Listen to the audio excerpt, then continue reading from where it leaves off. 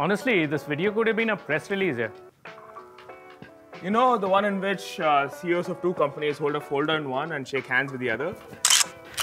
Why not? But one thing we've learned over the years, seeing is believing.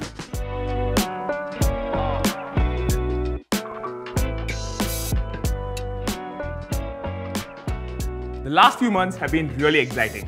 The two teams have been working very closely to unlock 15-minute rapid charging in the Altigreen three-wheeler cargo vehicle, the Neve HD. But no one's seen it yet. Really? Am I one of the lucky few who has? Yeah?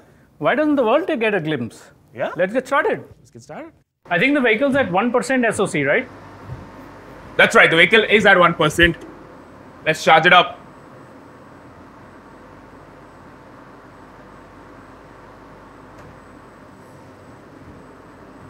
By the way, the e-pump and the connector, they both camouflage because the final design is going to be revealed soon. We asked ourselves, why should vehicles have all the camo? We have 15 minutes to kill. How about some coffee? Yeah, let's go.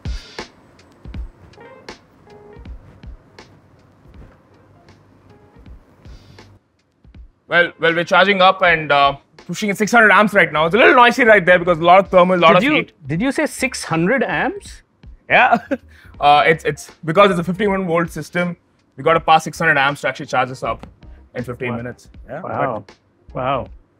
This moment feels like life's come a full circle because I'm not sure if you know this. Altigreen was the first OEM we actually met even before we started Exponent, right? It was a meeting where at your office where we're just trying to figure out everything about the commercial vehicle space, about charging, and I think that meeting gave us a lot more belief and conviction to go build Exponent. I'm not sure if you remember this, but Shailendra actually said, hey, if you're going to build a battery pack that charges up in 15 minutes, you guys will gladly adopt it. And I think both of us have lived up to our ends of the conversation. But putting you on the spot, did you actually believe that we would charge in 15 minutes when we pitched it to you? I guess, we were in between, I think, awe and disbelief. I don't think we were absolutely certain that you would be able to pull it off. But I think in general, we realized that if you did, we would have a killer app and we would really be able to nail last mile transport in this country. So I think from that perspective, we just threw the challenge and we're very happy that you were able to take it on and you and the team delivered. Yeah, very, very nice. Very nice. Yeah. Well, it's happening now. And yeah, so I know a little bit about it, but why don't you tell us a little bit of what's going on over here? Right. So we have the e-pump, which is our version of the station, and then we have the e-pack that we jointly built together. Right. The e-pack is an 8.1 kilowatt-hour battery pack. It uses regular LFP cells. We allow 90% DOD, which provides a usable range of around 85 kilometers with fully loaded. And it charges up in 15 minutes. And to do that, we got to do the crazy 600 amps of current to actually get there. Really, does Tesla even do 600 amps? No, they don't. I think most vehicles abroad probably work on a higher voltage. So, you have lesser currents. But again, this is a unique challenge that we had to solve to unlock India, right? Wow. And but our job ends at getting the energy to the battery. But after that, it's all Altigreen. It's all the Neve HD, right? So take us through what's special about the Neve HD. Yeah, so, Altigreen is considered to be one of the oldies of the EV industry. We've been around for the last 9 years. But we realized early on that until you build vehicles for the specific needs of our geography, and by geography, I mean India and the emerging markets of South Asia, Africa, South America, I think the needs here are very different. Mm-hmm. I mean, there's constant, obviously bad roads, a lot of waterlogging, Yep. Abuse is rampant, overloading is rampant. So until we're able to build something that works for this geography, we're not going to be able to make a difference. Yep. So from day one, back in 2012, we've kind of focused on first building the technology stack that allows good electric vehicles to be built on it. So we have pivoted a couple of times, by the way, I must say. We pivoted a couple of times. We started off with hybrids, and we moved to electric drivetrains. And now we are an OEM ourselves. So I think from our perspective, we built technologies that can compete with fossil fuel right at the design stage. And fossil fuels that have been around for 100 years, diesel's been around, it's doing a magnificent job until now.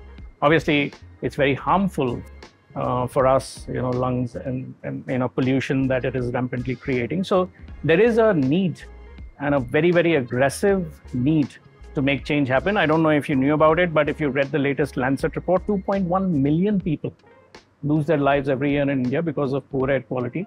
25% is attributed to road transport. Yep. So something's got to be done on a war footing. Yep. Who's going to do it? I think it is going to be the startups like you and I. And I think that's what we did. So we landed up creating a vehicle. Today, the vehicle has the top 4 things in the industry. You'll be surprised to know. Maybe not. But top 4 things in the industry. The longest range, the highest ground clearance, the largest volumetric capacity that you see over here, and of course, the fastest speed. All 4 things keeping in mind the needs for last mile mobility. And now the fastest charging as well. There you go. Perfect. Very nice. Yeah. So that's where we are. And what's yours? What's your story? What's going on there? What's special about Exponent? Yes, absolutely. Well, I think rapid charging's been around, right, for a long time. But people have always had to use very expensive and bulky cell chemistry.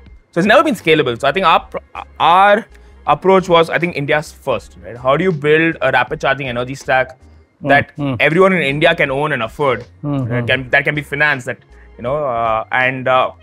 So we early on realized that if we can rapid charge regular cells, then suddenly rapid charging becomes very affordable and scalable, and that's exactly what we do. We've built a cell agnostic energy pipeline of sorts, right? What really happens here is we've got the e-pump on this side, and we've got the battery pack on the other. So we build both sides of the transaction to ensure energy is just flowing smoothly. Okay? And we can use any cell. So if you look at, if you think cells are buckets, then you can use any bucket. We are sort of building the pipeline that fills that energy up from the grid into every bucket. And a battery's got hundreds of buckets. So every bucket's got to be filled up, it's got to be balanced, and every bucket's got to be managed for life. So our BMS that's sitting inside the battery is constantly monitoring every cell, ensuring that every cell is taken care of. And every charging profile is unique, right? We don't follow something called CCCV, which is a charger just blindly charges the battery. Dynamically, the BMS is trying to figure out what's the best way to charge a battery, relaying that to the e-pump, and together they're trying to figure out the right way. So we call this dynamic sort of adaptive charging, right? And so every time charging is different. Sometimes we finish in 30 minutes, sometimes we finish in 17 minutes, average 14-15 minutes. So we prioritize safety, followed by ensuring cells never degrade, followed by figuring out what's the quickest way to get all that energy across into the battery. And one of the few things that early on we liked about your first spiel that you gave to us, I think, was this fact about being cell agnostic.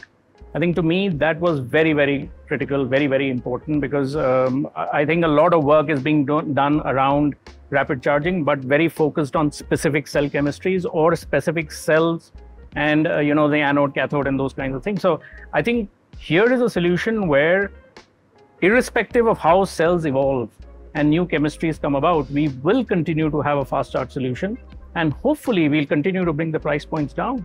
Yeah. Right. No, that I think bang on, right? I think very early on we realized that making cells is a manufacturing problem and not a technology problem, and probably not something that startups will win on, right? A lot of large companies that are at it and they probably will succeed. And today, the rate at which cells are getting obsolete, it used to take 10 years for a cell to go obsolete. And today, because there's so much focus, attention, so much R&D money, every 3 years, cells go obsolete, which means building a cell agnostic pipeline almost becomes the only way to succeed. And that's what we've done. Every cell pretty much understands voltage, current, temperature, impedance, and we speak those languages. The BMS speaks the languages. So the pipeline remains the same. Keep changing buckets, and actually charging can get faster and get cheaper. And I think that's. I think that's what we understood, and you probably know that we closed a round of funding recently. And congratulations on that, right? Thank you. Yeah. Big amount, 40 million, right? Yeah, I mean, we've been at it for a while. There were industry speculations whether the oldies will really be able to, considering all the young crowd out there, whether we will be able to get anything. But I think at some point maturity, played its part, and people did believe us and trust us. But I think what really worked for everyone, and a couple of things here. One is, our investors, the new investors, I realized that with the PLI scheme and all that that's going on, there are going to be a lot of very good cell manufacturers in India, right? And these guys are going to create huge volumes of cells. And this is not going to be in a specific chemistry. So it's not just lithium, it could be sodium, it could be aluminum, it could be other things, right? And these are going to bring down the price of cells a lot, Absolutely. Which means that people will start having larger battery packs for the same price, right? And that's when fast charging can play a very, very critical role. So that's number one. I think that's what we love about Exponent, right? That you've built technology that is above cells. It's not related to the cell chemistry below. So that's number one. I think from Altigreen's perspective, we want to continue to push the envelope with respect to vehicles and technologies. And, for us, I think it's taken us a long time because our focus very much is on the user, on the driver. Yeah. And we are in a domain where possibly my customer is not appreciated and liked by most people, right? I mean, we're talking about a three-wheeler driver or a small commercial vehicle driver. It doesn't conjure up good images of a healthy person or whatever, right? So we wanted to make sure that when we create a vehicle, it has to be very, very driver-centric. So whenever we build something, it has to cater to his problems, make sure that we are eliminating the problems that he has, whether it is noise, whether it's pollution, whether it is range. So you'll be surprised to know, we interviewed about 1,600 three-wheel drivers before we decided to focus on a pack. At that time, the industry was focusing on, smaller packs that gave 50, 60 kilometer range. This is 50, 60 kilometers, 70 kilometers, 80 kilometers, and you would charge for, an extended period of time, 7-8 hours. So instead, we decided that we'll focus on packs that can be rapid charge, of course, but focus on the driver. We've started off with three-wheelers.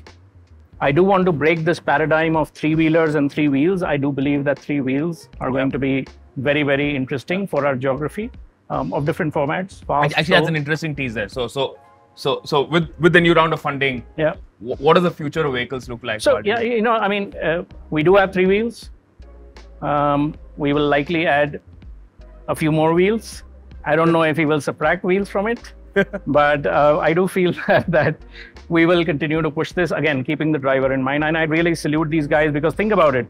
It's his livelihood at stake when he's buying an electric vehicle, right? He's still trusting us. Yeah. You and I probably still don't drive an electric vehicle, but this guy is taking that risk. So, hats off to these guys. So I'm really on board with that. And we're really going to be focused on building very good quality vehicles for this segment, for last mile mobility, both passenger and cargo. I think it's interesting you brought that. There are two things that we deeply resonated with Altigreen, right? Point number one was that driver-specific focus. I think the way I look at it today, when you go from diesel to electric, the vehicle drives better, right? A lot more torque, no vibrations, no clutch, right? And what's not to love, right? But suddenly you have this big hassle of charging. And for us, I think we resonate on the deeper point is how do you make the owning an electric vehicle joyful? How do you instill pride of owning an electric vehicle? And I think that's a point that we deeply resonate on, keeping the driver first. And second point is, I think, engineering first, right? Yes. I mean, today's day and age, there's an MOE announcement almost every other day. But I think both organizations have been working for the last 6 months deeply, focusing on engineering, focusing on unglamorous things to actually get the product right. And we're talking about this few months away from actually delivering this to customers. I feel that's very unlikely what happens in the EV space. So I think for both these reasons, I think very early on we realized that Altigreen is the best partnership for us, and I think vice versa. We're very, very proud and grateful for this partnership. And awesome, man.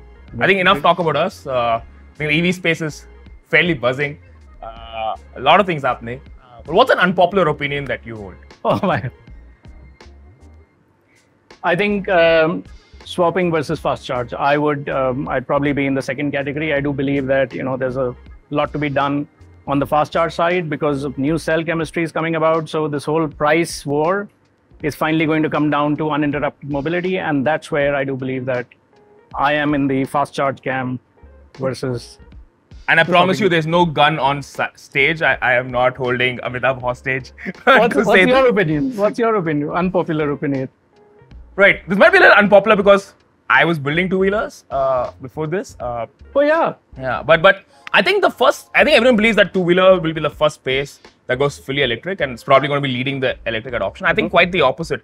I think the commercial vehicle space is what's going to actually convert to 100% electric first. Right. Today, it might not. The S-curve is probably a little later in the commercial vehicle space because of the driver profile, etc. we spoke about. But I think the pieces are coming together, and when they do and when it clicks, I think you'll have the whole market flip instantaneously, right? Hats off to you. Perfect answer as far as I'm concerned. Yeah. Actually, our charging is actually done, right? And like I said, it takes anywhere between 13 to 16 minutes. Today, we've done it in 14 and a half minutes. For 0 to 100% SOC. 1% to 100% SOC. Incredible. This is amazing. Very nice. You know, that's what it's all about. Wow. And every time this happens, it feels really surreal that we actually charge a whole vehicle up in 15 minutes. And I cannot be more proud of both the engineering teams, both at Altigreen and Exponent, to put this together. I mean, thank you so much. I'm very happy to Awesome, man. Honestly, this vehicle can't be the first time you're testing a 15-minute charge. So it's not. What has it gone through? We've done it 3,000 times on a single cell. And this particular vehicle has actually done 10,000 kilometers in just 40 days. So that's an average of 250 kilometers a day. Wow. Actually, on one particular day, we did 400 plus kilometers. But rapid charging this is 5 times. I think now we want to deliver this freedom and flexibility to drivers. Awesome. Awesome. Exactly. That's what I want. So shall we make this official? Yeah, let's do it.